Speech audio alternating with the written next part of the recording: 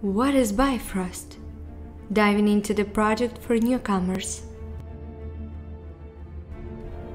Bifrost is a Web3 derivatives protocol that provides decentralized cross-chain liquidity for staked assets.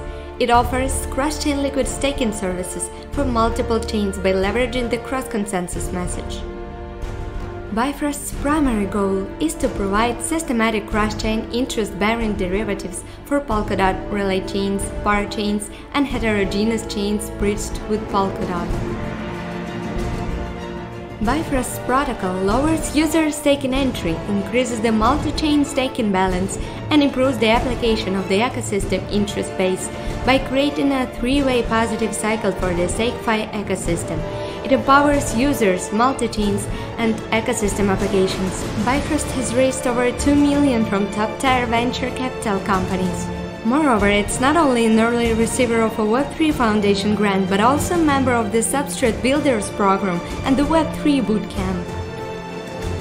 If you still don't know this and wonder why Bifrost has such name, the original word is Bifrost, a rainbow bridge connecting the Norse god's reign of Asgard to the Earth.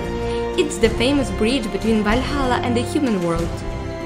As a DeFi protocol, Bifrost is aiming to solve the following issues in proof-of-stake ecosystems: the paradox between staking rewards and DeFi yields, the balance between token staking, circulating, and security of proof-of-stake chains, staking rewards in cross-chain scenarios.